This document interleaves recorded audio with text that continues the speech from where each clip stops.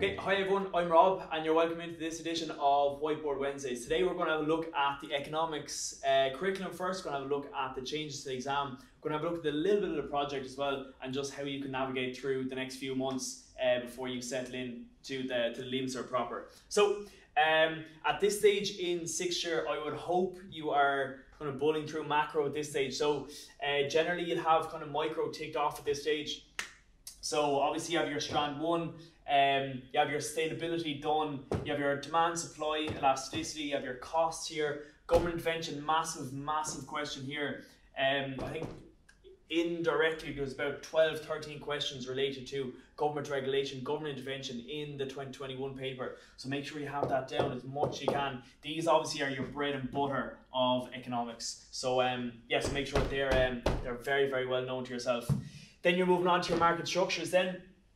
Again, just make sure they go in like a cycle from these. So last year they had a look at oligopoly and a look at imperfect as well. So just make sure for this year, what you're having a look at there, you're having a look at perfect and your monopoly structures as well. So it's been 2 years since they came up. So that's your market structures. Definitely going to be a question on that as well. Labour market is a tough enough question, didn't come up last year at all, so make sure you have a look at it. Now, market failure was a big question that was asked last year, and one of the new chapters in the book, and it was asked heavily there last year as well. So that's basically your rundown on the micro course. Again, just make sure you are, especially these 4 chapters, there's definitely going to be at least 1 or 2 questions there, and with market structures as well, that's going to be your bread and butter.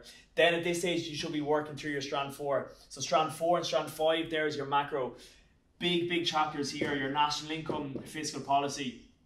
Massive questions, because when you're looking at your national income, again, it's what everything is reverted around. You have your trade cycle, you have your circular flow of income and so on coming through that. Fiscal policy, when you're studying fiscal policy, will you make sure you're linking that with your government intervention? Like, you can't really have one without the other. Fiscal policy and budgetary framework, obviously you're looking at government spending and you're looking at taxation. So how the government goes about that, how they allocate resources and so on. So huge chapter. Make sure you're linking it to that one there.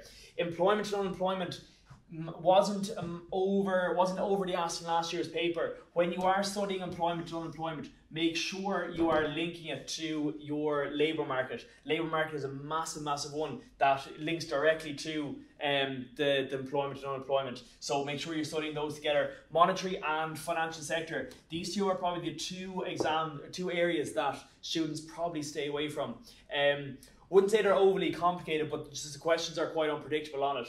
But just make sure you're able to, especially for the monetary policy, it's the inflation. Now, inflation did come up quite a bit last year, so I wouldn't be overly worried about it. So make sure you're kind of focusing your attention on the financial sector there. And the very last one then, these are for your geography students. So geography students absolutely love these ones. So you have your economic growth and development. Again, you're looking at your LDCs, you're looking at ODA, so official development assistance and so on.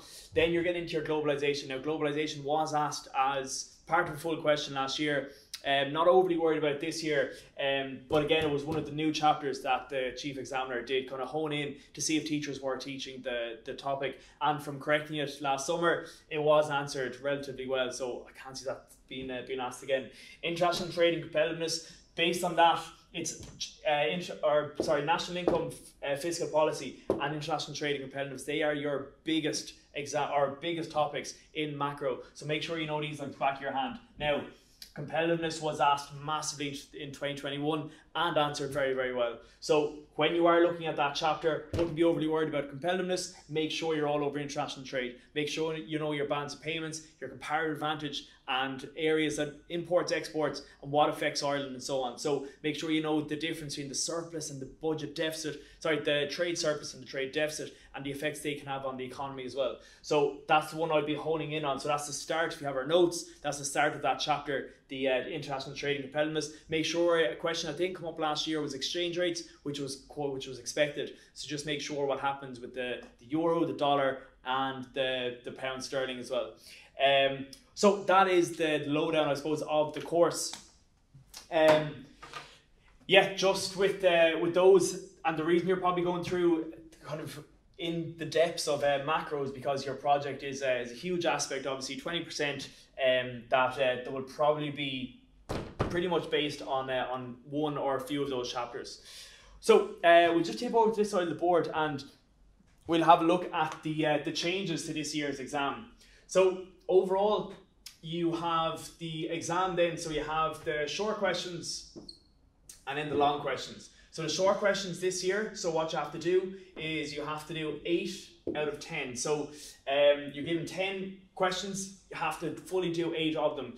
Now, the one thing I would say to you is just based on what I've been correcting for the last 6 or 7 years, make sure you're doing all 10 questions and you will have time to do them. Just give yourself half an hour to bull through them, but some of them are small calculation questions or 1 or 2 line of answers, so you definitely have time to do them. The only reason I'd say to do 10 is because on one question you might get stuck or you mightn't have given something that is specifically in the marking scheme, and that's the reason why you could get tripped up there. So make sure you're bulling out those questions, do 10, have a glance over them again, and go on to your long questions. Okay, a little bit more choice with the long questions then. So you're given 6 long questions and you have to do a full 4 of them. Now, go against what I said on the short questions. You probably shouldn't have time to do more than 4 questions, and you're really annoying the examiner when you do more than 4 as well. So make sure you stick to the 4. Obviously, your 4 best questions. Because you have 2 you can play around with, there's definitely going to be 4 really nice ones that are very specific or to what you've learned. Now, one question I'm always asked, can I get away with just studying micro or just studying macro? Maybe 2 or 3 years ago, possibly you might have picked up H2, not anymore unfortunately. If you saw the 2021 exam, one thing you would have picked up was the questions were basically just kind of jumbled up. So what you might have had, question 13, you had a demand and supply question as part A, there was a nice elasticity question part B, and then there was a market failure question part C. So again, they're roughly in or around macro. There was another question then that you had government intervention, which is looking at micro, then you're jumping into globalization and finishing off with competitiveness. So the one thing that chief examiner is doing is jumping around chapters just to see, did you learn them? So yeah, just make sure that you're not just putting all your eggs in the micro or macro basket. You just don't have that luxury unfortunately anymore. You have to do 4 out of the 6. So there are the changes to the exam. Yeah, there's not much else to that. Again, do all 10 questions here, but just stick to the 4 here. Again, give yourself you'll have about 25 minutes on that, and then 30 minutes per question on the long questions then, and you'll have 5 minutes to glance over it. Make sure what you do when you go into the exam, and probably when you're going into your mocks in a few weeks' time as well, just make sure to read through the questions. Just like put down your pen, relax. What I don't like seeing kids going in to do is open the exam and then start writing. Because there will be a question or two that might throw you a little bit, but you don't want that kind of shock to come when you only have 10 or 15 minutes left in the exam. Have a flick through it, make sure you tick off your nicest questions, and then if there's a question you don't like, as you're going through the handy or short questions, something might come to you. You might have a kind of eureka moment halfway through that will really help you through the exam as well. So just sit back for the first 5-10 minutes, have a read through the exam, and then get into it. You probably will make up time here on the 25 mark question, and even you will make up time. Let's just say there's a nice kind of cost question or elasticity question that's just a bit of calculation. Like, you're not going to spend half an hour at it, so you will make up time. I've never seen an economics student or an economics exam where they were struggling to stay within the 2.5 hours.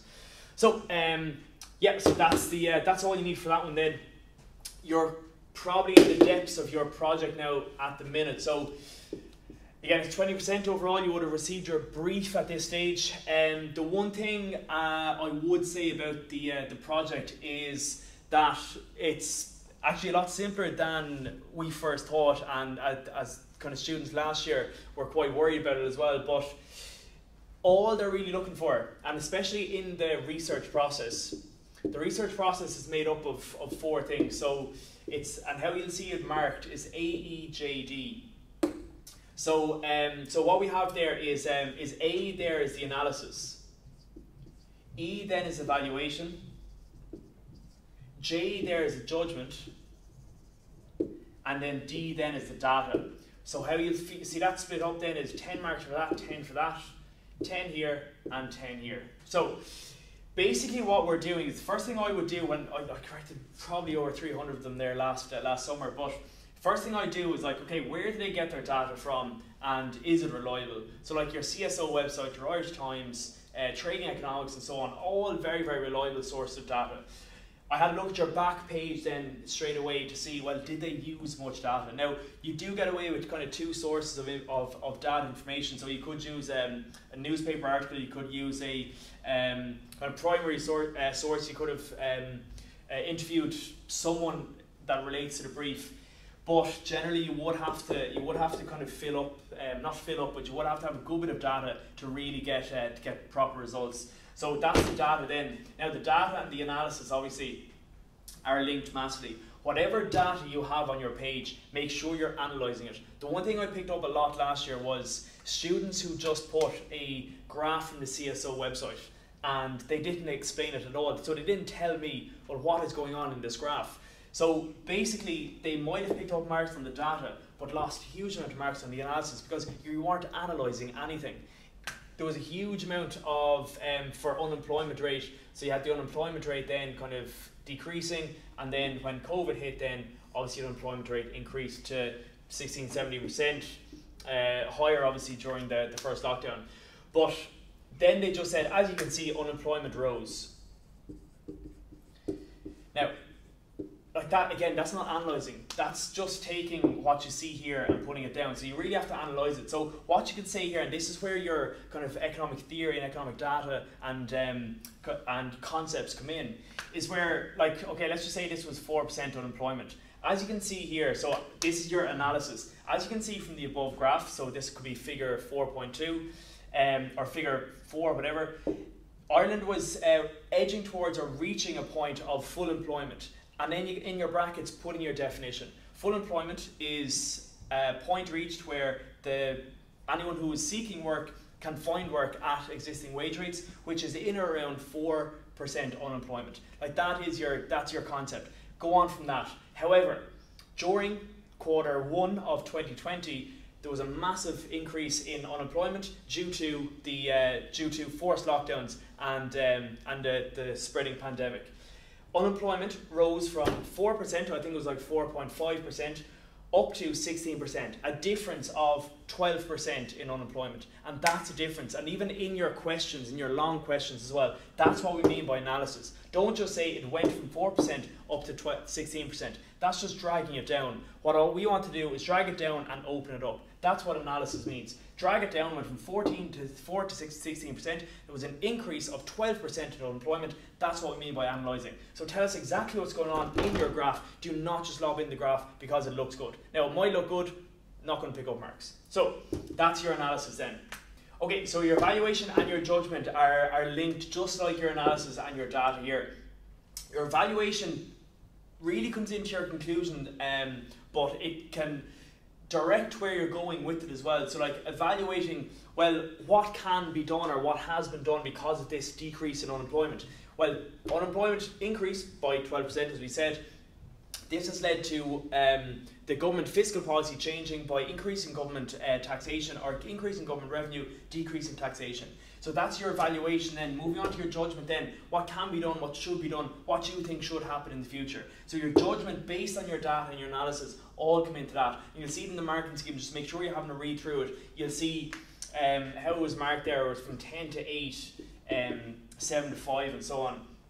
So this was the excellent category, this is the very good category, and down the scale then afterwards. So again, the 10 marker there is where all of these were very, very well integrated, very well linked, and this again all in your research process. Make sure it is all linked, and that's the one thing to your aims. Your aims are the most important aspect of your whole project. Make sure your aims are strong in your introduction. What you'll give are about 3 or 4 aims, but make sure you tip off each and every one of them, because that's one thing we had to do when we were marking these. We had to just jot the aims down on one side of the page, and then as we came across them, we could just tick them off. So we knew you were addressing all of the aims within your research process. So your aims are integral to this 40 marks here. And then your aims carry over then to your conclusion, where again that's on 20 marks, and again kind of in this kind of scale, in this category. So it's 20, 17 marks was the highest elite category. Again, just referring back to your aims. Did you answer your aims? Did you manage to find out? Did you manage to conclude? Did you make any judgments or evaluation based on what you found in the research process. The research process then carrying over your aims then carrying over to your conclusion. So that's about it. We'll have more content here in the day school and in the grinds as well, based on the project. So we'd be delighted to see you at some point. But yeah, that's about it. Best of luck with the project. Best of luck with your study of economics. Economics, as I always say, is the most practical and important thing you will do in school. So very best of luck with Leaving Cert, and best of luck with your economic life outside of that as well. All the best. Bye bye.